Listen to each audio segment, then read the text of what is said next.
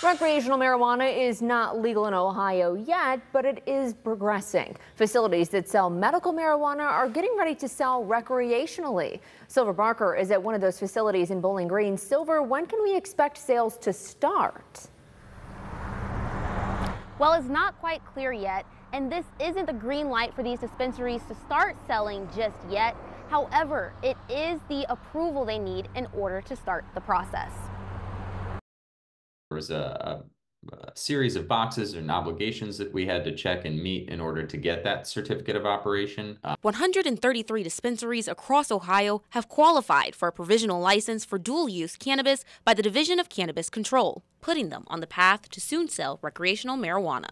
That includes Zen Leaf Dispensary in Bowling Green. Robert Hart, the senior manager and compliance attorney with Verano and Zen Leaf, says now they're just waiting for the thumbs up. It's basically a waiting game for Division of Cannabis Control to make sure all the cultivators, the folks that are actually growing the cannabis in the state, also have their certificate of operations. A few residents in Bowling Green say they're happy this plan is finally in action.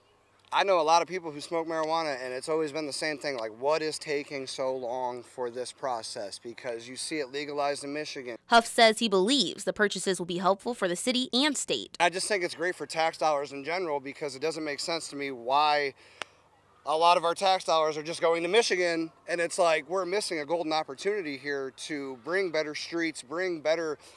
Hart says communities can expect to see tax revenue depending on the rules they implement and how much people are buying.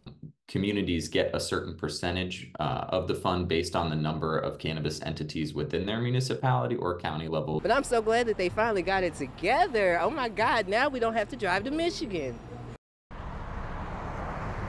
And as for a timeline, as for when people can start buying marijuana recreationally, it's not clear yet.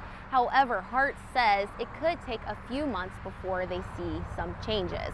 Reporting in Bowling Green, Silver Barker, WTOL 11.